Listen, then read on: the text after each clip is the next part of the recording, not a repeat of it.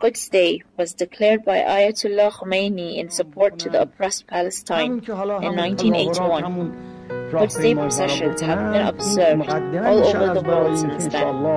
Sheikh Ibraheem Zakzaky led the first procession and symposium in Zaria, year after year. The number of participants across the country have been multiplying. Today, this procession is observed by millions in over 25 cities across Nigeria. However, Nigeria, being a pro-Israeli country, is against any pro-Palestinian movement. Therefore, the Quds Day have been facing threats. In 2003, the procession was attacked by armed forces in Kano, where 8 people were gunned down.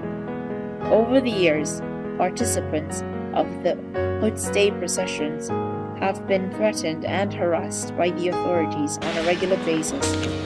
In 2009, the Quds Day procession in Zaria was attacked by the authorities and 2 persons were killed.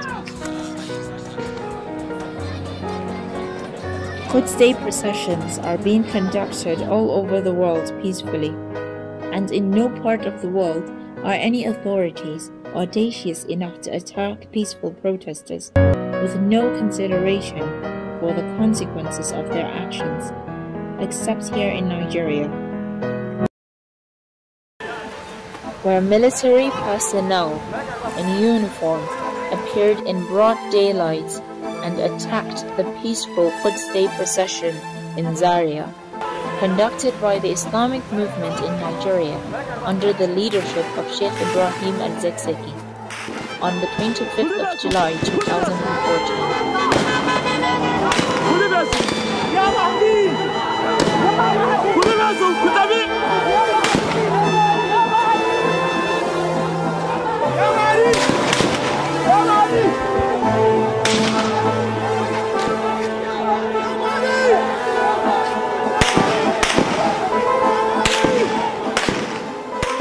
Not only did the assailants shoot at hundreds of protesters, but also captured, tortured, and murdered several people, killing 34 and leaving nearly 200 injured. Amongst the 34 martyred were 3 sons of the leader, Sheikh Ibraheem Zakzaky, Ahmad, Hamid, and Mahmoud, and another son of his, Ali, who was severely injured.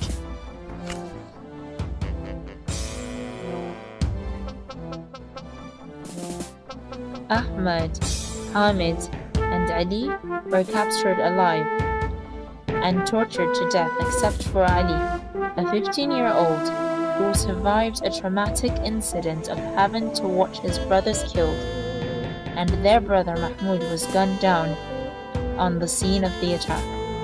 The peaceful reaction of Sheikh Zakzaky after the massacre was what moved millions around the world and brought about the solidarity of people from all backgrounds towards the leader, the Islamic Movement, and the Palestinian cause in general. Most of the martyred were in their year, and especially the biological sons of the leader, who were well-known figures of Islamic activism. Shahid Ahmad was the founder of Abul Fadl Abbas Foundation, a foundation which inspired the reform of youth across the country under the leadership of Sheikh Ibraheem Zakzaky.